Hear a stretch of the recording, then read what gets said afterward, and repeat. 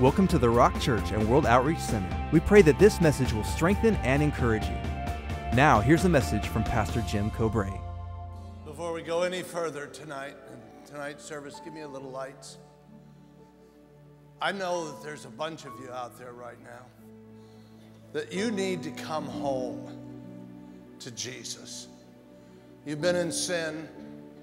You've been screwing around long enough. You know it's you. You know you haven't been right with God. And I just love you enough, and so does God, not to let you last another moment in that position. And just because you came to church tonight doesn't mean you're going to get out of that position until you decide to get out and get God. And I'm inviting you right now to get a hold of a neighbor if you need to, a friend, or just come by yourself. I'm inviting you to get out of your seat, get in the aisle, come and meet me in front. We'll pray together to invite Jesus. You see, the issue is, here's the issue. The issue is not that you don't know Jesus. You know Jesus. You celebrate Christmas every year, and you know him. You celebrate Easter every year. You know who he is. But that won't get you to heaven. In fact, at times, if you were asked, you would even say you are a Christian. But you know deep down in your heart, man, it's questionable. If you died, you'd probably go to hell. And you don't want to do that, and you know it.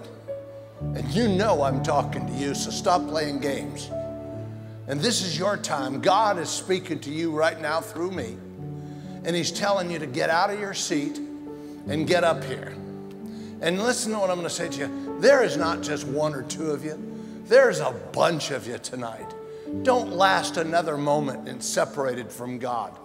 Don't take on this position constantly fighting all the time. You just need to surrender to God all of your heart and all of your life.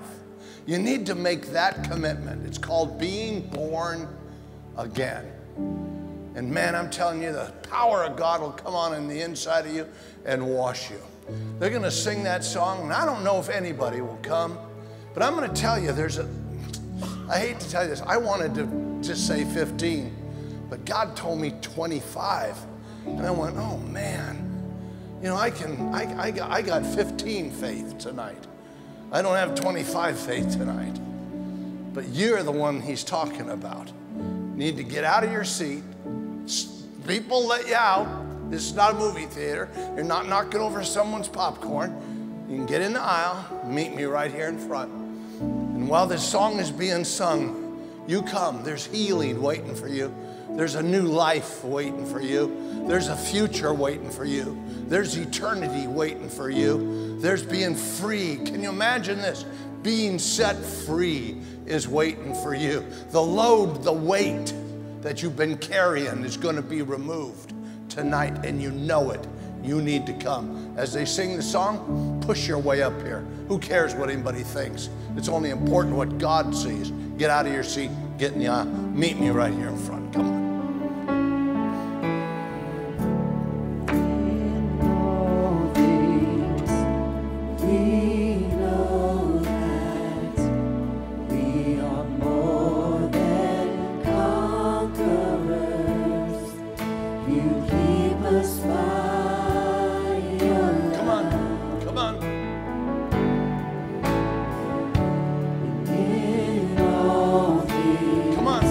Family rules.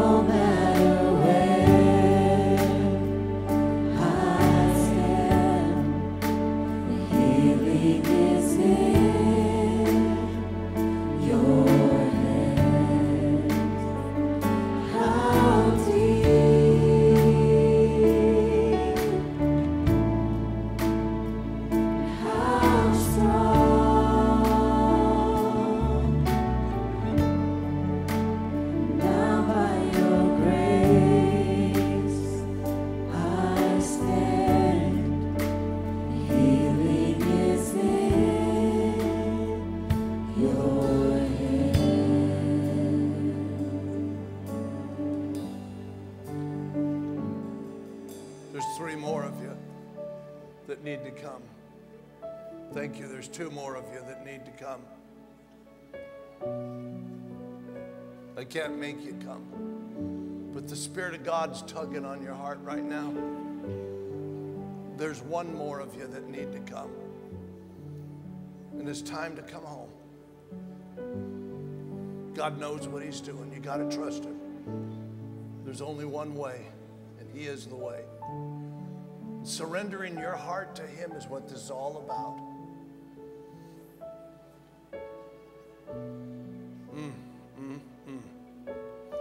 One more, and let me define that, who that person is. There may be more that come up, but you're a man, and you're noted for being a tough ass.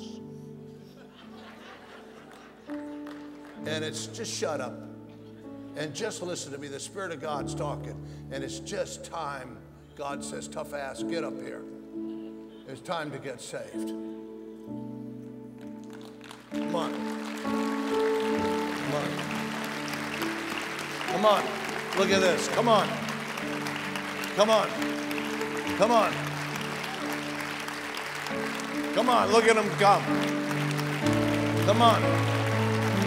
You just needed somebody to tell you the truth. Come on.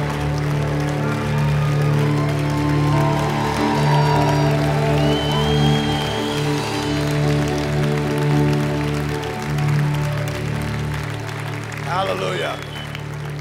Thank God you guys have come. And look over here to your left. See this guy waving at you? His name is Pastor Joel. He's a really good guy. No weird stuff goes on. Listen to this closely. Tonight is your night of salvation. Everything changes tonight.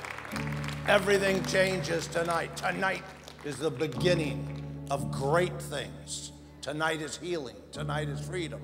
Tonight is cleanliness. Tonight there's a new life ahead of you that's going to explode with the excitement of God. So I want you to make a left turn. I want you to follow Pastor Joel right over this way. Come on, give the Lord a great big praise. Let's go to our knees, prayer. You stand to your feet, and then we'll get into the Word. Father, we just come to you in the name of Jesus, giving you all the praise, all the glory, all the honor. We just love you so much, Lord. We're excited about what you're doing. We're excited about what you're saying. We're excited about learning your will, your way. We're excited about seeing how to do life your way instead of our way. That is so neat, Father. We're so grateful that you sent the Word. You sent the Holy Spirit to reveal the Word, to empower us, to equip us, to cleanse us. We thank you, God, that the teacher of the church is not a man, but the teacher of the church is the Holy Spirit.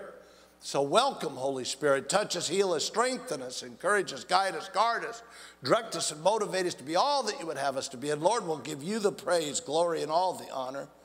Now, Lord, we never think of ourselves as better than our brothers and sisters that are in other churches. But if they're preaching the gospel, hearing the gospel of the Lord Jesus Christ somewhere in the Inland Empire or on the planet somewhere tonight, we want you to bless them, God. Bless our Baptist brothers and Lutherans, Methodists, Episcopalian, Charismatics, Pentecostals. Thank you for Calvary Chapels in Harvest Oak Valley and Oasis, Inland Christian Center, the Way, the Will.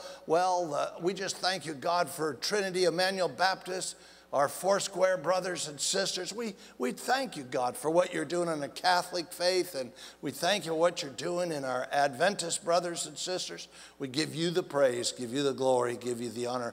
As you would bless us, we also ask that you bless them. In Jesus' mighty name, with a great big shout, we all say, amen. Let me just take for a moment as we go to the journey into a prosperous life, part number 4, just to take, maybe just a few moments and let's review just a little bit, because it's been a few weeks since we've been together on this subject. The subject's a great subject. Let me tell you the truth. The truth is that you'd have to be spiritually really off the wall not to see that God wants to prosper you. Now, wait a minute. Then somebody comes along and makes a statement, and every time we've been together, I made this statement, that if God wants to prosper me, why doesn't he prosper me? Could it be that the prosperity that God wants to give you would corrupt you and ruin you and keep you from the blessings if you don't know how to handle the prosperity? And that's where your heart is developed so that you can handle the blessings, because handling the blessings are oftentimes more difficult than handling the problems. You can handle the problems because you're used to that. But handling blessings is something that's totally unique. And I believe that more people fail when they start to get blessed with the things of God than that fail because of tough times or difficult situations. God truly wants to bless you. The first thing, in order for anybody to ever even get to the place of getting on the road of being prosperous, you've got to come to a conclusion that God wants to do this. And because God wants to do it, it's not based on how smart you are, cute you are. It's not based on how talented or gifted you are. It's not based on how educated you are, what your family background is about. Never been based on any of that. That's why it's always a level playing field with God. If somebody will submit their heart to God, and if somebody will follow God, and if somebody will get in there and just go with God with all of their heart and all of their soul and all of their mind and all of their being, guess what happens? God wants to bless them. But if they don't want to do this and they want to walk compromised with God, a little in, a little out, and let me tell you something, you will get compromised results, if that, which by the way is no results at all. And so for all of us that are in here tonight, just coming to a place, because so many of us grew up never believing that we could ever have or be or do anything. If we could just get by. And that's our prosperity, is just getting by. What if the level of prosperity that you think of now is not the level of prosperity that God wants to give you? When I search the Word of God and find out what God was doing with the children of Israel and with His children, I see them incredibly more prosperous than we can ever imagine. The children of Israel didn't just have a little bit of grapes as they went into the promised land. They had wells that were already dug for them. They had vegetables and fruits and figs and dates beyond, and the sizes of what they had were portions were way beyond comprehension in today's understanding. God maybe wants to do more for you than you can imagine. But first thing you start to do is you got to start imagining, and you got to start believing that God wants to do this. And you see it in the Scripture, all through Scripture, that God literally is joyful. He really has a great joy over the prosperity of His saints. Can you imagine such a thing? And God gives you the strength to get wealth, Deuteronomy 8 chapter says. God really wants to bless you, but oftentimes we don't understand how this works. Now, in order to understand this, this is part number 4. We've had 3 previous parts. I'm just going to quickly review them for a moment. Let's listen up. Part number 1. We talked about in order for you to be successful, you have to have the right source. Source is not your job. The source is not your relatives. The source is not the income. The source is not the stock market. The source is not the real estate market. Remember how we talked about such things? The source has always got to be in the depth of your heart, God. In other words, it's not the business that you're going to do that's going to make you rich. It's going to be the heart that you have for God. Your source comes from God. Now, wait a minute. Let's stop right there just for a moment. I know I'm reviewing. I'm kind of going someplace, but I want you to follow me.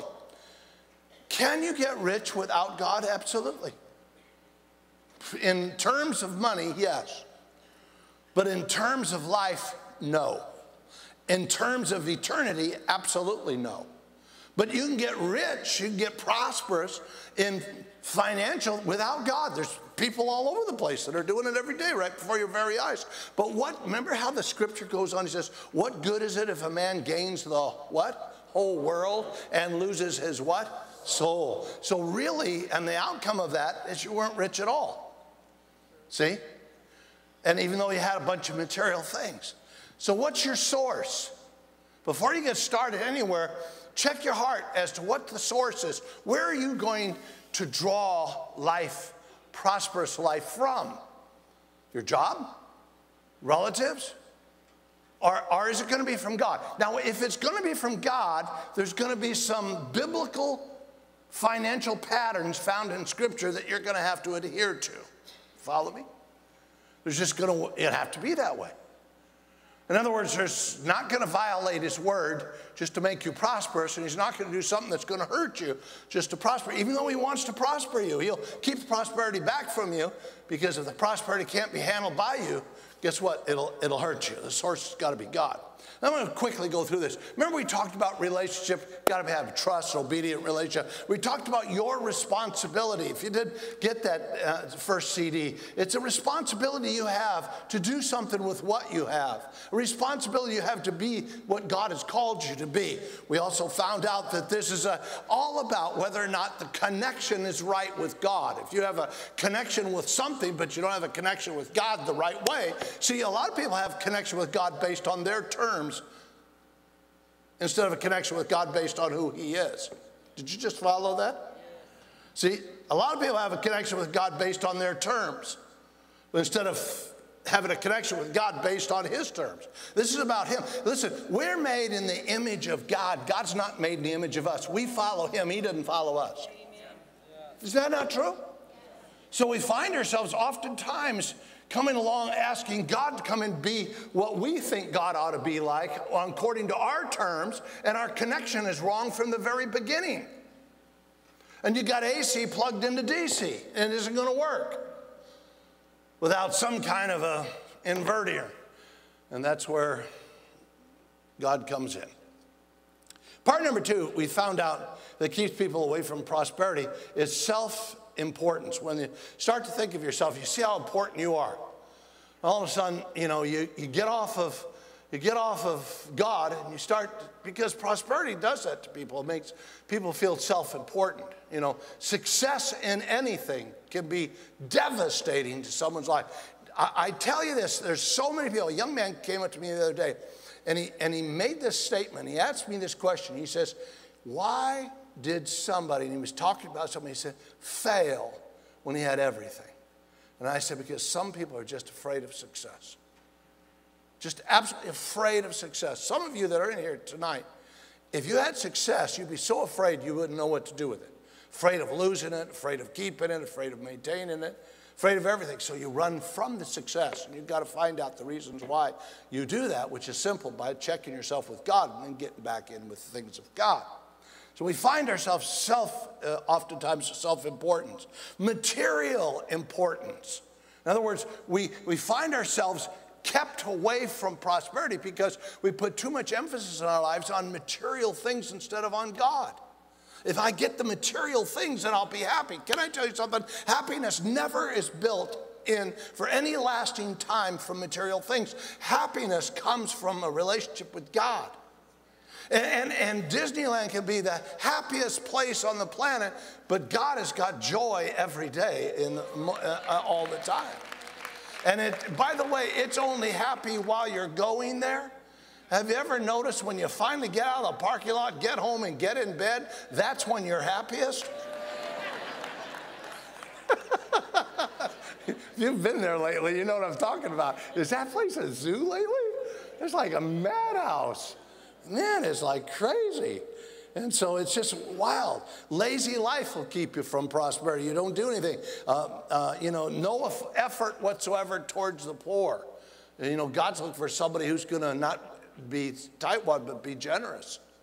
And then we found out in part number 3, holding onto a living God, how to do this. And then we found out in part number 3, remember, about how to make God bigger. Listen to this. The bigger you make God, the smaller your problems become. And you make God bigger, God is already big. And you have to make him bigger than what you're facing in the future. We talked about part number 3. Part number 4 is kind of fun. I like this. This is where we're going tonight. I like this. Evil effects of prosperity.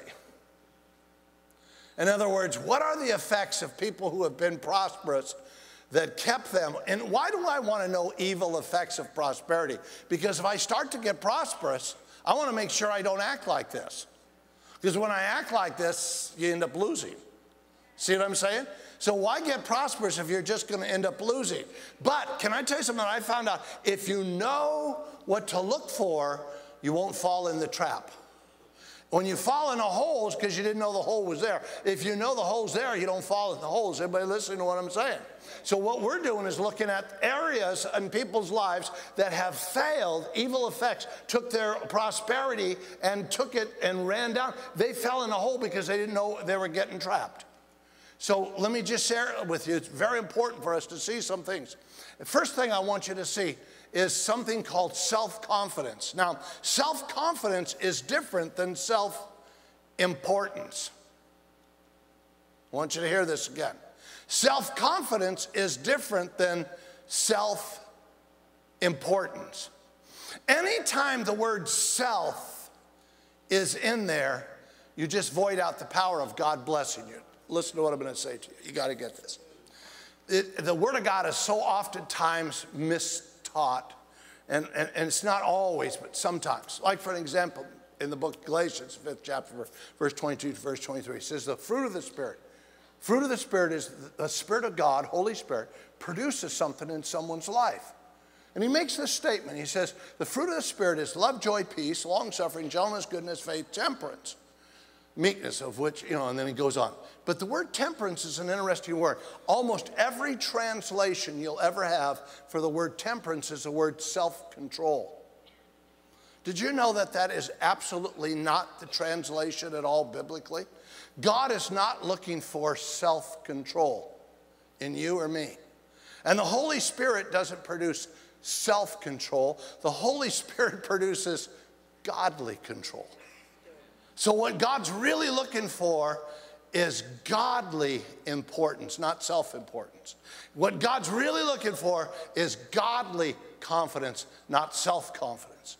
Someone says, wait a minute, Pastor, you mean to tell me that if I have self-confidence, that's bad? You better believe it's bad. Because now you're taking God out of it. Now, it's good in the world. It's good to your friends and neighbors, relatives, and family. It's good in your vision as how people perspective they see you, but it's really bad in your relationship with God, because this is not about you having self-confidence in yourself, because that's not what God's trying to do. He's trying to get you not to think better of yourself. He's trying to get you to think better of him. Is anybody else? See, and we miss this all the time, because, and it's so easy when you start to get prosperous, you start to get self-confident. Man, I got my shoulders back. I feel good about myself. I can do this. I can get the job done. I feel pretty good.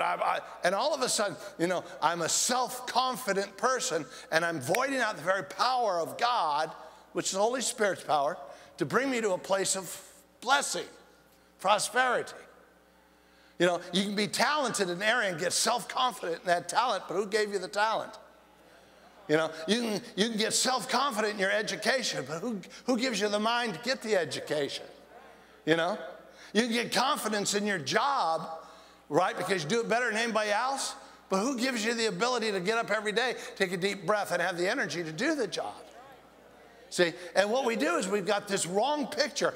God is never trying to get you to be self-confident. It's not about some psycho-cybernetics, new age guru, mental utopia reaching nirvana. This is about bringing you back to the personal relationship with Jesus Christ and you becoming humble, dependent on him. You got to be dependent on him. Is anybody listening? So self-confidence is very important. Let me just take you, if I may, to Daniel in the 4th chapter. And I'll just put it up on the overhead. The king spoke, saying, verse number 30, is not this the great Babylon that I have built for a royal dwelling by my mighty power and for the honor of my majesty? So here's this mighty, powerful Nebuchadnezzar, the most powerful king there could possibly be upon the planet. And he says, the king speaks, and he says, this is not great Babylon that I have built with a royal dwelling. Look at the eyes and the my's. The my and I and my majesty and my. And all of a sudden you get self-confident. God's out of the picture when you get in. Get yourself out, get God in. That's what this is all about. It was the whole problem with Adam and Eve from the very beginning is they got God out and got themselves in to make the choice to partake of the tree of the knowledge of good and of evil. And from that point on, man's been doing exactly the same thing. So it's not about getting self-confident. I know I'll get my degree and then I'll be confident about my job and I can get a better job. You can get a better job without a degree. It's all you have to do is find out who God is and get confident in him. He's the one that backs me. He's the one that opens doors no man can open, closing doors no man can close. Somebody ought to know that self-confidence is not what this is about. This is about godly confidence in him. If you go to the 5th chapter, let me tell you a little story about the 5th chapter of Daniel. There's this guy named Belteshazzar. He's taken over the kingdom. And he is like the great-grandson or grandson of the great King Nebuchadnezzar. Now, Nebuchadnezzar was one of the most powerful rulers on the planet at that time. When he spoke, people died if he wanted them dead, or he exalted people. Whatever he wanted, he got done. And there's an army coming against the city of Babylon. The Medo-Persian army is coming against the city of Babylon.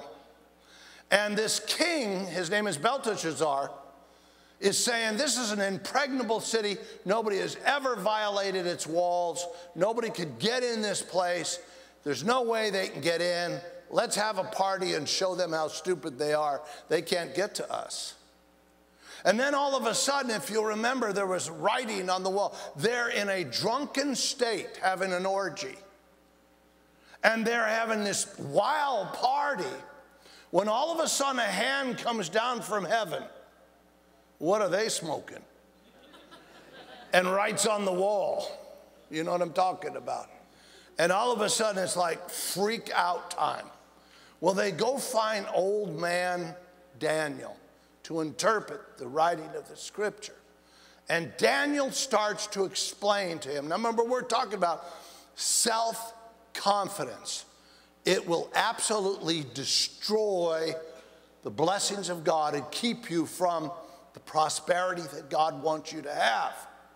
Let's read about it in the 5th chapter of Daniel, verse number 20. Could you just pop that up for just a second and let's take a look at it together. It says, but when the heart was lifted up and his spirit was hardened in pride, he was disposed from the kingly throne, and they took away his glory from him. So here's Daniel explaining to Belteshazzar the story of his grandfather, Nebuchadnezzar. Nebuchadnezzar was great. He was powerful. But when his heart was lifted up and his spirit was hardened in pride, in other words, he started thinking of himself. Verse number 21, Belteshazzar is hearing more about his grandfather. And verse number 21a, it says this, and when he was driven from the sons of men, his heart was made like the beast and dwelled within the wild donkeys, and he was fed him with grass and like oxen to body. What took place is this great, powerful king, man, nothing like him on the planet, is now made by God to be like an animal. And instead of being in his kingdom, he is now like a jackass eating the grass, and he is not bathing. He's like an animal. I mean, it was like horrible. By the way, the guy eventually wakes up from all of this and gets right with God, which is really cool. I think you'll find Nebuchadnezzar in heaven, which is an interesting thing. Verse B, let's go to B. It says this. Well, his body was wet with dew from heaven until he knew the Most High God rules in the kingdom of man and appoints over it whom he chooses. Verse number 22. Watch this. Verse 22. But you, the son of Belshazzar, have not humbled your heart, although you knew all of this. Sometimes, listen to this, we are so hard-headed, we know what to do, but we still don't do it. And then we wonder why we don't get blessed. We know we need to have a better relationship with God. We know we need to stop messing around with God. We know we need to get into a place like a church that's going to teach me how to grow in the things of God. But we just don't do it, and we wonder why we don't get blessed. Here he comes along, he makes this brilliant statement. You knew about your father, and yet you didn't humble yourself. You saw how God Almighty, the creator of the heavens and earth, made him like an animal for years, eating of the grass in the field, literally with a dew upon him like wings, and scales grew on his body from the filth that was on his body. He ate the grass, he ate the weeds, he ate like an animal, and then he comes to his senses and got saved. And you knew this, but you still wouldn't humble yourself. Wow. Verse 23. Do we have 23 up there? And you have lifted yourself up against the Lord of heaven. Can I just make a statement to you? You know this verse that says you have lifted yourself up? Here's our thinking on that. Watch this, watch this, watch this, watch this. You, God, I'm telling you, I'm greater than you, God. I'm going to tell you how it is. That's not what he's doing. Lifting yourself up against the Lord of heaven is this. When you think your ways are more important than his, you have just lifted yourself up. We do that all the time ourselves. And that's a scary thing, because he's on the verge of having everything in his life that was prosperous removed. In that one night, everything fell. So you've brought the vessels here, and it's a long story about the vessels. The Lord and their wives and your concubine drank from them. And verse number, go to the B section. And you have praised the God of silver, gold, bronze, wood, and stone. In other words, you're really into your material things, which do not see and hear or know. Have you got another verse? It goes on. And God, who holds your breath in your hand, and your own in all your ways, you have not glorified. We oftentimes know what we should do, and we still don't do it. But we expect God to do his part when we don't do our part. Now look, you didn't come here tonight to play church. We came here to grow. We came here to evaluate ourselves. We came here because we really, deep down inside, want God to be number one, and want to be prosperous, and want God to bless us, want to bless our families, want to be in heaven, want to make it. And that's why we're learning this word. Self-confidence will keep you from God. Number 2, trusting in the moment. The evil effects that'll evilly affect trusting in a moment. Do you know how many times we trust in a moment? Let me explain what I mean by trusting in a moment. A guy's got 50 bucks in his pocket. He's feeling good about himself. Doesn't need anybody, doesn't need anything. When he doesn't have 50 bucks, man, he is humble, down. He is going to church. He's praying more, reading his Bible more. Give him 50 bucks. Give him 100 bucks. Give him a job. Give him some toys. Give him a motorcycle. Give him a great truck. Give him a boat for the river. And all of a sudden, man, we got our trust in the moment instead of in the things of God. And we put our trust in what we have oftentimes for that day instead of forever.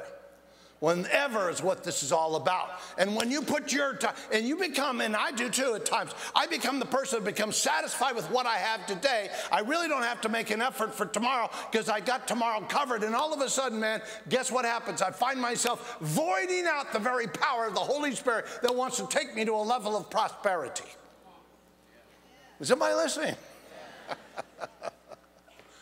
Trusting in the moment. It's so cool. Look at this in Luke. Just pop it up. I'm running out of time, so I'm just going to put up the verses for you guys. Luke 6, chapter verse 25. Woe to you who are full. Man, can I see the words full? Prosperity. Got all your needs met. Feeling pretty good about yourself. Woe to you who are full. Watch this. For you shall hunger. Woe to you who laugh now. Today's cool. I got my confidence in this moment. For you shall mourn and weep. Let me tell you something. There's only one place that you need to always set your heart upon, and that's trusting in the things of God. Day in and day out, never in the stuff and the material things that you have for that day, that job, or anything else. Jobs come and go. But the supplier of your finances, who's God, never comes and goes. Are you listening to me? You know, and when you go to work for him, the Bible says. He's your boss. Therefore, if they fire you, your boss got to keep paying you. Because you're working for him. Man, it just works. Don't ask me, it just does. Number 3, we're talking about evil effects of prosperity. So oftentimes we can do self-confidence will mess you up instead of godly confidence, trusting in the moment. I like this, misplaced faith. Misplaced faith means your faith was there and all of a sudden you got wealthy and you took your eyes off the ball. Or let me put it to you like this. You got some prosperity and you took your eyes off of what is important. And you started following something that's important. When I was a young man, I played professional baseball, which most of you don't know the team that I played for. I played for a team called the Kansas City Athletics. They're now called the Oakland Athletics. And so when I played professional, there was always you kept your eye on the ball. Never expect to hit the ball if you're never going to have your eye on the ball. You got to have your eye on the ball. Have your eye on the ball. Have your eye on the ball. It was always that. And we do the same thing with God. If we take our eyes off God, we have misplaced faith. All of a sudden, what you're looking at the most becomes what you believe in the most.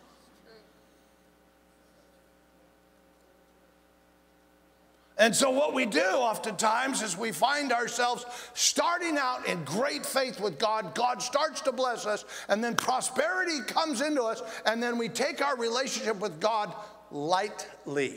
And we have misplaced faith. Where we used to be strong in faith, we've taken our eyes off the ball and put our eyes on something else, and all of a sudden we're doing something we shouldn't be doing, and we end up failing.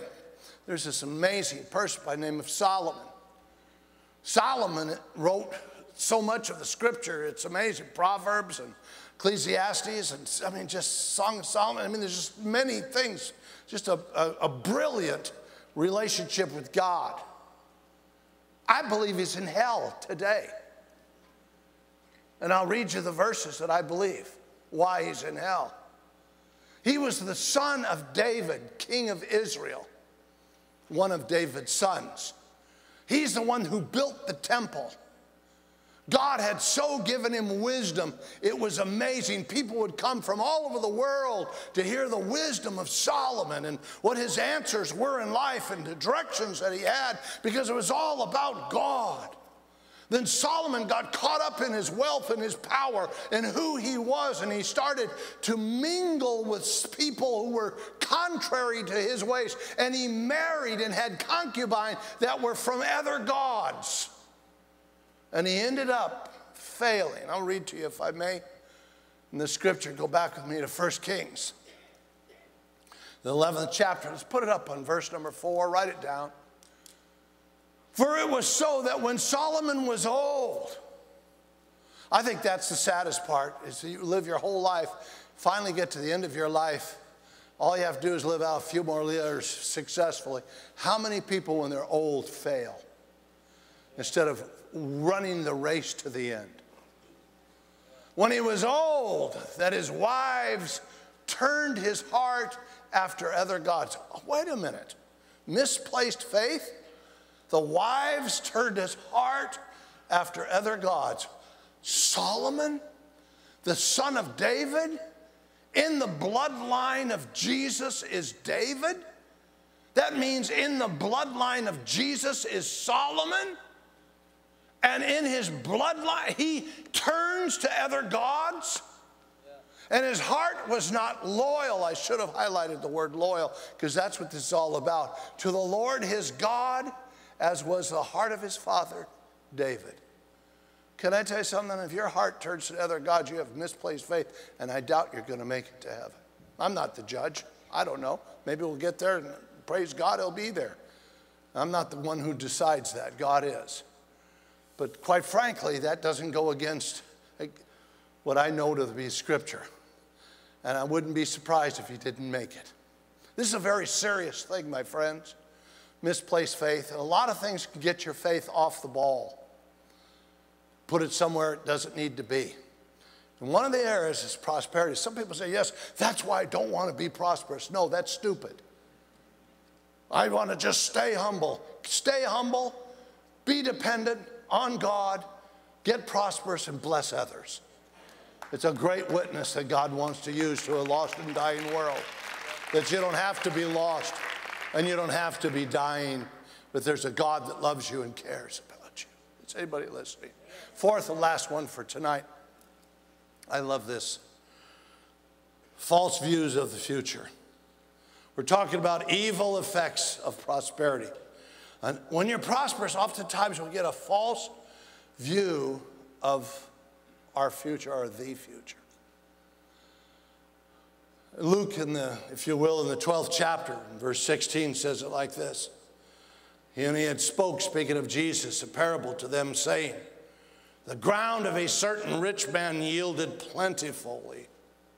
So we see that right off the bat, he's very wealthy. Jesus is not going to come along and say, he's a creep because he's rich. Jesus says the ground of a rich man yielded plentifully. Then it goes on in verse number 17. Jesus doesn't have a problem with that. And he thought within himself, saying, what shall I do, since I have no room to store my crops? In other words, I have such wealth, I don't have room to be able to store them. Is that bad? Wait a minute. Is that bad? No. That's not bad. That's good. Next verse, watch this. And he said, I will do this. I will put down my barns and build greater, and there I will store up my crops and my goods. Is that bad? You think making business decisions to prosper and to be successful and how to store up the things that God gives you is bad? No. Nothing is bad about what this man is saying until the next verse. Next verse comes along, and I will say in my soul, soul, I have many goods laid up for many years. Take your ease. Eat, drink, and be merry. In other words, my future is on my stuff instead of in my God. And he had a false sense of security based on the foolishness. False view of the future. Verse number 20 comes along. But God said to him, fool. Don't you love God? So many times we never think God ever talks that way.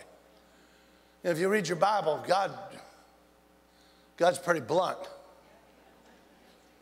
You know, some of you are offended because I'm blunt. But you know, you ought to read your Bible and find out what blunt's all about. Yeah, your righteousness is as dirty as filthy rags. You know what those rags are? Just don't go there. Just don't go there.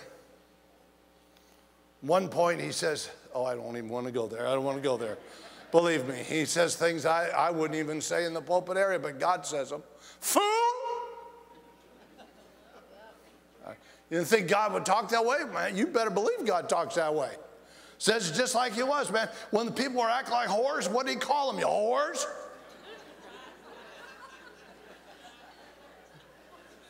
He was walking the streets of San Bernardino and said, you hoe? Come on, you know it. Just a hoe. It's true. You know it's true. So God says, fool, this night your soul will be required of you. Then those will things be which you have provided. Verse number 21. So is he who lays up his treasure for himself and not the richest towards God. So this guy here, he had it all. But is all stuck in a false view of the future. Let me tell you something. Your view of the future has got to have God all around it, or it just doesn't work.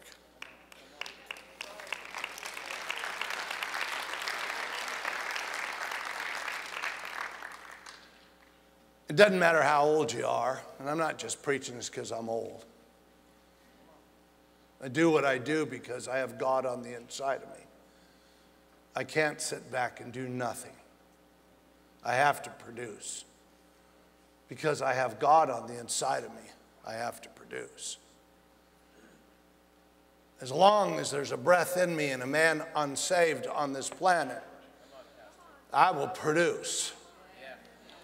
Not because I'm talented and self-confident, not because I have some kind of faith in myself, or I'm in a place, if you will, that is trusting in a moment, or have confidence that I'm standing in front of you right now. I have God on the inside of me, and when you have God on the inside of you, how in the world can you stop?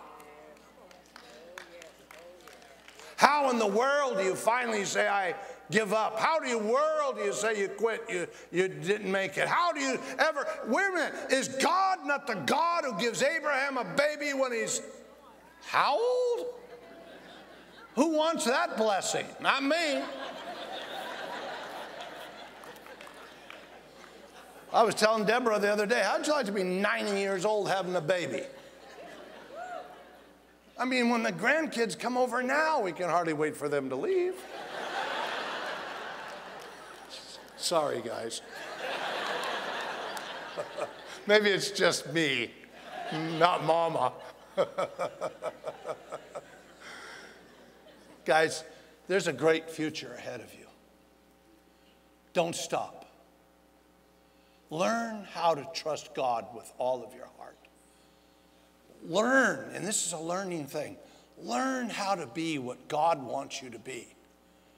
How you can hear from the voice of the Lord and follow him. And then at the end of your life, you will be so prosperous. You can't turn to the left or turn to the right, do your own thing. This is a one thing, one time going for God. You've got one life to live. Believe God for great things. He wants to do great things in you, and he wants to do great things through you. He just doesn't want the great things to destroy you. Are you following me? So the more you and I develop our hearts for greater capacity, the more God will pour in his blessings. Be patient. This is a work in progress. This is a work in progress. I just started 3 businesses. I'm going to be 69 in August. And this is a work in progress. And so, my friends, it's wonderful when you know God is coming along and being your partner. How can you fail? Because even if you fall, he'll pick you up. And if you lose everything, he'll give it back. How do you fail? You fail by operating in the foolish things that we talked about tonight. If God spoke to you, come on, give the Lord a great big praise. You hear that? Isn't God good? Hey, you just heard that altar call. You just wanted to give God all of your heart and all of your life. Now let me lead you simply in a prayer of inviting Jesus Christ into your heart as your Lord and Savior. In fact, why don't you just go ahead and listen to me? Go ahead and close your eyes and just repeat these words after me. I'll go slow. You repeat them. Say these words. Say, Father God, I come to you in the name of Jesus. I believe that Jesus Christ is your only begotten Son, and that you sent him for me, and that he died for me on that cross at Calvary. I believe that his blood washes away my sins, that I am now a new creature in Christ Jesus. And I thank you, Lord. I receive you now and forever as my Lord and as my Savior. I'm going to turn from sin, and I'm going to turn with all of my heart and all of my life to you, Jesus, as my Lord and as my Savior. Let it be known in heaven as well as upon the earth that I am born again. I'm a child of God, that I'm saved, and I'm headed for heaven and denying my presence in hell. Thank you, Jesus. I'm alive forevermore. Love you so much. God bless you guys. Everybody just say amen and receive Christ as your Lord and Savior. So talk to you later. God bless you. Thank you for listening to the Rock Church and World Outreach Center. If this message spoke to you, please share it with us. We'd love to hear from you. You can find more information at www.rockchurch.com.